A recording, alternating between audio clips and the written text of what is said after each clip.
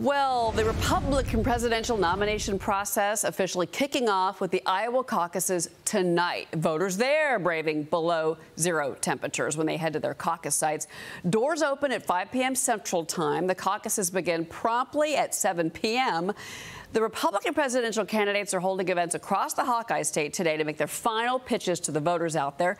During events yesterday, they encouraged supporters to get out, vote, despite that extreme weather. Watch this. We got to do it. We got to do it big. You got to get out. You can't sit home. If you're sick as a dog, you say, darling, I got to make it. You are free to speak your mind at every step of the way. And with your help tomorrow night, that is what we will revive.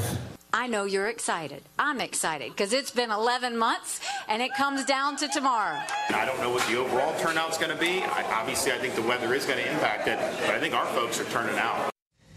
Joining me now, former Bush 43 White House official and West Front Strategies founding partner Ashley Davis, and Fox News contributor, 32 Advisors founder and CEO, and former economic advisor to President Obama, Robert Wolf. Guys, thank you so much for being here. What a morning as we finally begin to hear from the voters today. Robert, I want to start with you because the question is Iowa, which a lot of times is not the best predictor of who the eventual primary candidate is going to be. But, Robert, on the other side, New Hampshire is going to be a very different story. So kind of compare and contrast those two for me.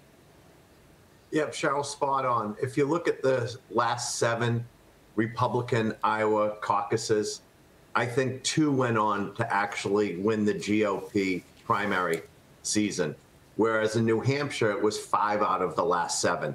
Even the last 3 GOP caucus winners, none of them went on to win the primary season. What I'm looking for, and Ashley obviously is more of an expert in this, but I'm looking for is what Trump does. Because if he comes in under 50%, you know, because he's more of an incumbent candidate, then that means 50% actually didn't choose him. And if that's so, then you're really looking at who comes in number 2. And if Nikki Haley comes in at number 2, then she has all the mojo going into New Hampshire. No question about it. Yeah, and Ashley, to pick up on Robert's point, you know, with Chris Christie bowing out, those anti-Trump Republicans, the thinking is for New Hampshire are going to go over to Nikki Haley. What do you make of all of this? Absolutely, and they already started to. But I think what really comes out of this evening is probably going to be, does this become a 2-person race after this evening? Ron DeSantis has already said he's not going to play in New Hampshire.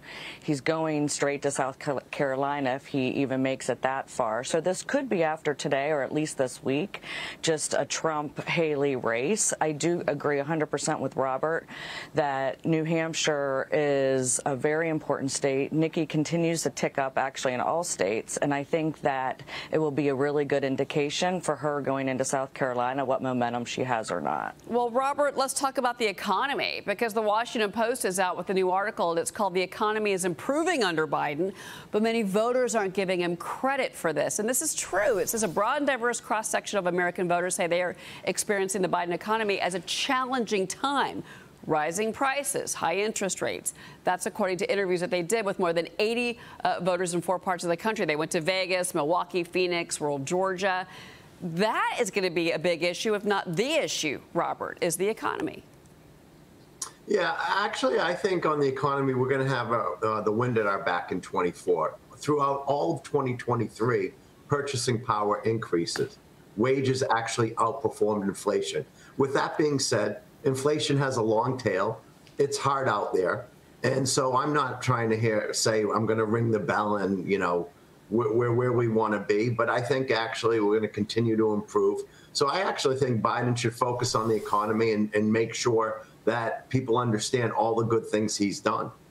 But Ashley, you know, Bidenomics isn't resonating. And you've actually seen the White House kind of pull back on that messaging. Absolutely, and I do agree with Robert in regards to the intellectual part of what he's saying. I think what the problem is, if you're in Pittsburgh, Pennsylvania, Cleveland, Ohio, or Dubuque, Iowa, I don't think that you're feeling anything that's positive coming out of what's happening with at least the stock market. You have inflation that is up at least on some consumer products, in rent, in insurance, and car insurance, and food, and electricity. I mean, they're up 20% almost from last year. And so that's what the American people, especially outside the big cities, are feeling every day. Yeah, and also, too, Robert, there's a little bit of palace intrigue I want to get into. I'll get into this with both of you, but No Labels is reportedly trying to reach out to former New Jersey Governor Chris Christie about a possible role in a third-party bipartisan presidential ticket.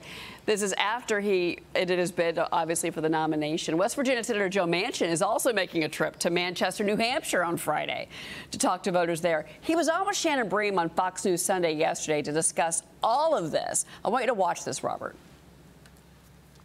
I have never been a spoiler, nor will I ever be a spoiler on any election. If I'm involved to win. But to be a spoiler for the sake of throwing the election one way or the other, I would never do. And that's not what, how or what I would ever make a decision about. So we'll just see where we are at that point in time. Robert, then he goes on to say that it's Super Tuesday that's going to determine whether there's a need for a third-party candidate. Yeah, I mean, listen, I think No Labels is obviously an interesting thing what goes on. Larry Hogan just left No Labels. He just supported Nikki Haley. I actually am surprised Chris Christie didn't throw his support behind Nikki Haley. I don't think he has any shot to be the next candidate. Joe Manchin would have lost his Senate seat in West Virginia. Him, putting this out there that he may run makes him more relevant than maybe he should be with respect to 2024. I'm hoping that it's President Biden versus whoever the GOP contender is, and let's see. There's a real choice to make, and I think President Biden will bode well for him. You just said hoping it's President Biden, Robert. Be careful about your language. Robert Wolf, Ashley Davis, thank you so much for being with me. Appreciate it. It's good to see you guys. Thank you. All right.